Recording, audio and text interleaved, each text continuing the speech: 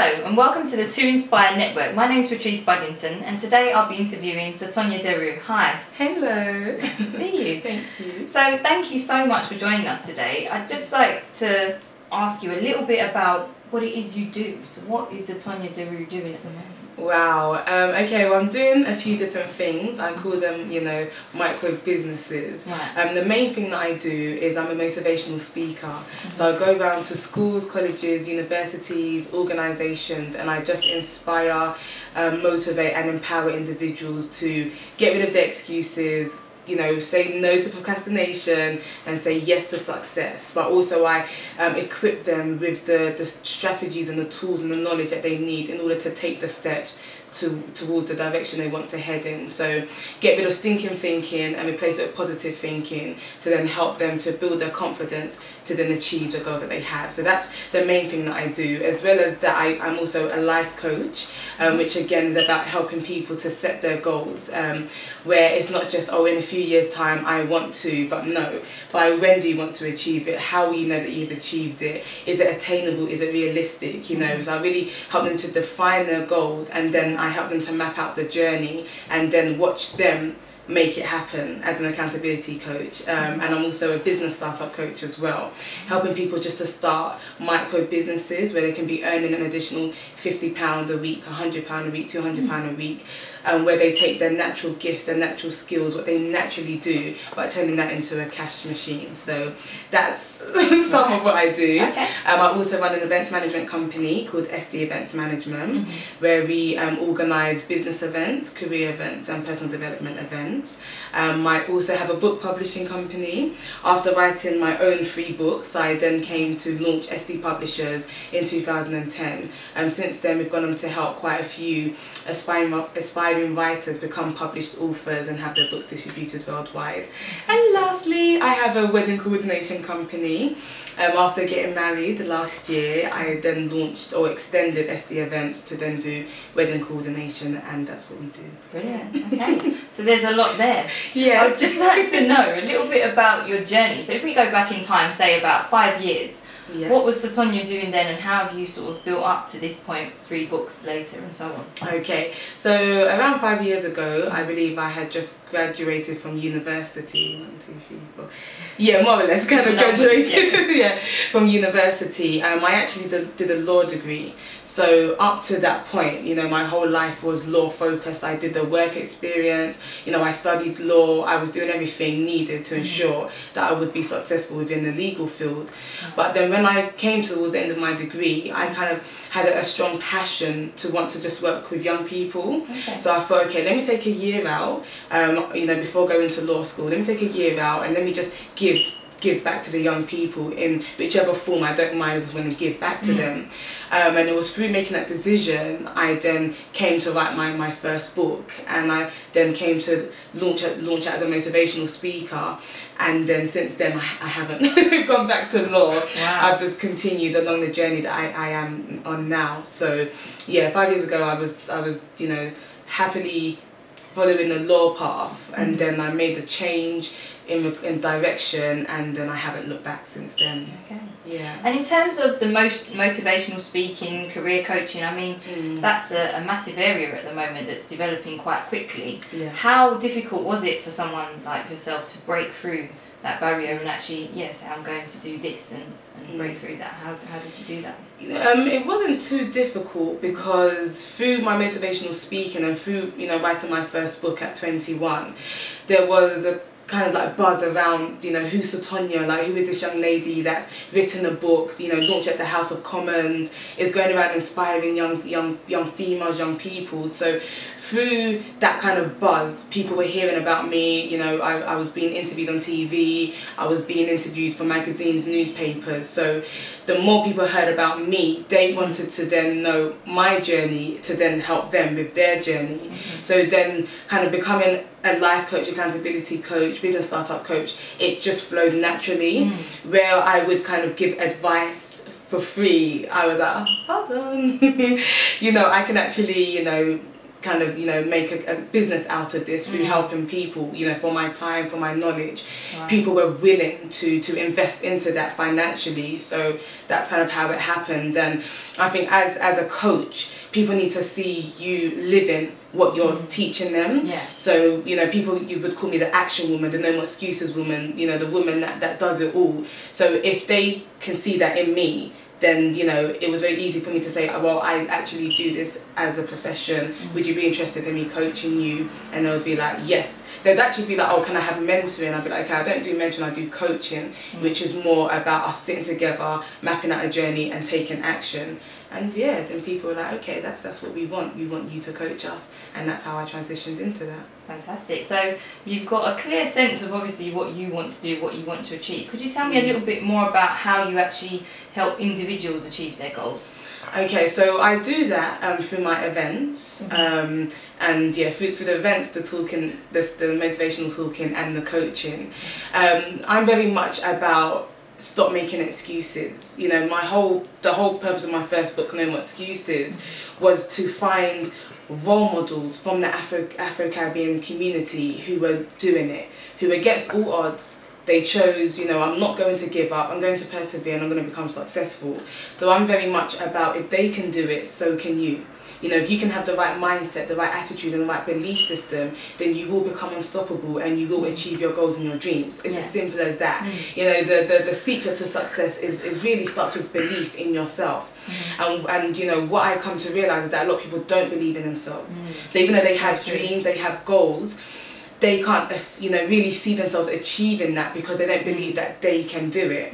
And, you know, before I became a speaker, you know, like most people, I was afraid of public speaking. And for many years, I never took the opportunity to you know, to step out and do my speaking.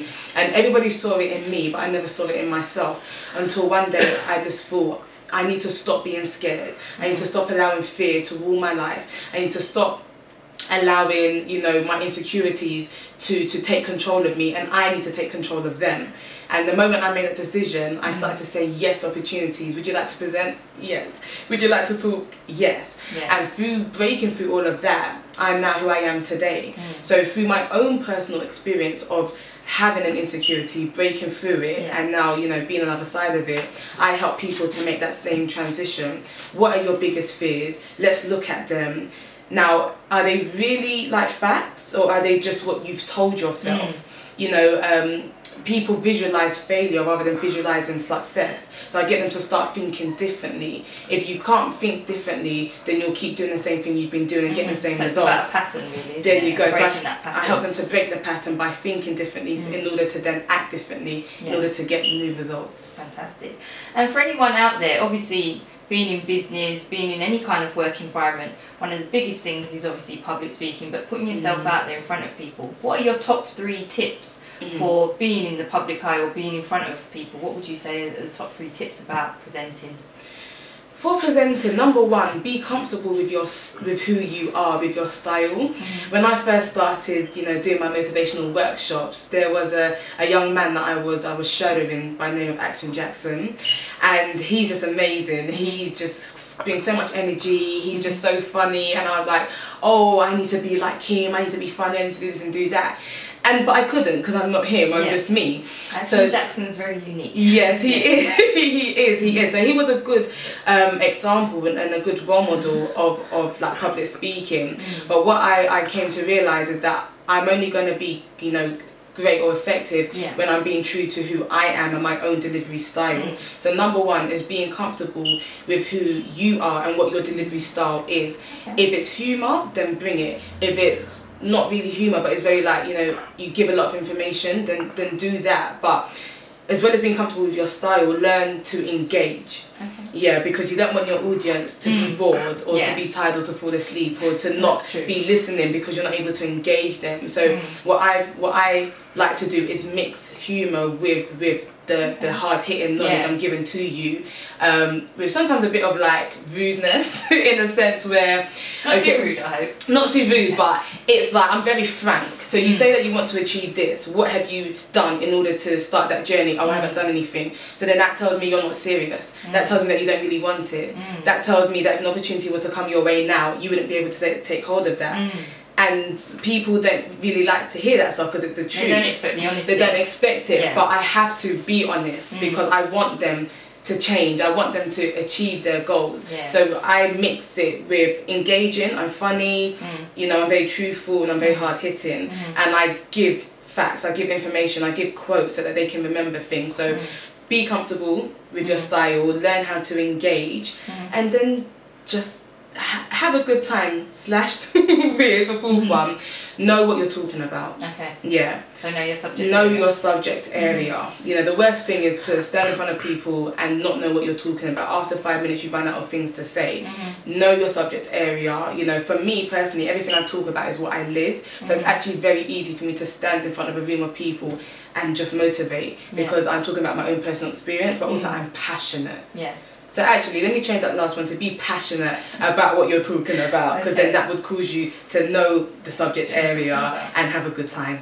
Fantastic. Brilliant. Well, I'd just like to ask you, I mean, you said you've have 3 books and I see them sitting here on your lap, and actually I was wondering if you could just tell me a little bit about the 3 kinds of materials that you've published. Okay, alright, so this is my first book, No More Excuses. The subtitle is Real Life Stories to Inspire Young Minds to Achieve. So I came to start writing this book in 2008. I knew nothing about publishing, nothing about writing. Even the people I interviewed, I did not know them. The sort of people I interviewed, people like Levi Roots, who done a reggae source, Alexander Musu, who was the first person to do R&B ringtones. So many different people from a range of different industries. And I wrote this book because I was working in a youth club in Hackney, and they said to me one day, oh, we don't really see you as black because you talk correctly and you dress really nice. And I was so shocked that their perception of black was not me, that I thought, you know what, I need to find role models out there for them to see that this is who you need to aspire to be like, not who maybe you're looking at now. So even though before it was, you know, kind of for young black, you know, teenagers, when I finished writing the book, I thought, wow, the information in this book is so powerful that it's not even about, it's beyond being black. It's just, if you want to be successful, these are tips for you to use. So I see it as a kind of a storybook, because it's the lives of the role models, but also a career book as well. Right. If you want to get into this career, this is how you do it, and this is how you rise to the top. Because I'm not just about going and stay at the bottom, I'm about going in and going as high as you can. Fantastic. Yeah. And the other 2? And the other 2 is my children's book called Colour to Success. Oh, okay. So at the beginning it has positive quotes like nothing is impossible, I am a winner, and then towards the middle it has like dream future jobs, so when I grow older I want to be, and then it explains what that career is, and then it has an activity around it. So this is, you know, about inspiring little children and getting them to dream from a young age, and to know that you can be whoever you want to be. So as they grow older and people start to tell them you can't, hopefully they'll remember colouring in this book and it will really inspire them. So that's my second book. And then my third book is No More Excuses Coaching Manual, which is an interactive workbook helping you to coach yourself to success. So it's split into 3 key areas. It looks at effective goal setting. It also looks at relationships in regards to those business relationships and personal relationships, in a sense, people who are adding to you and people who are taking from you, how to get that balance. And then also it looks at finance. If you're in debt, how to get out of debt. And if you want to set up your own business, it talks about how to do that. Or if you want to get a pay rise in the workplace, it talks about how to sharpen your skills so that, you know, your employer will pay you more for that. Pay you more. Yeah, that's always a that's good it. So those are my 3 books. Fantastic. Yeah. And if you could give your younger self some advice, what one piece of advice would you give your younger self? I would say don't allow like your insecurities to stop you. I probably would have been doing this a lot earlier if I hadn't told myself that I couldn't. So I'd say, you know, Sotonye, just believe in yourself and just try.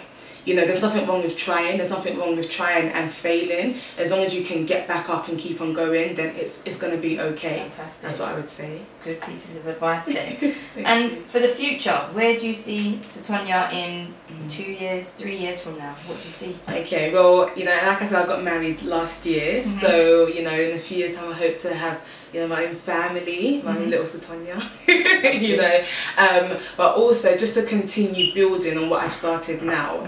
everything I've started is not because it was just, you know, because I was bored, but it's all part of my purpose, what I want to do, you know, on this earth. So I just want to continue building it and being able to employ people to come on board and carry the vision, which would then free me up to maybe continue doing my motivational stuff all around the world. So, you know, I'm obviously based in the UK, but you know, I want to be able to go to Africa, go to America, go everywhere and just inspire individuals to get rid of their excuses and to live the dreams that they want to live.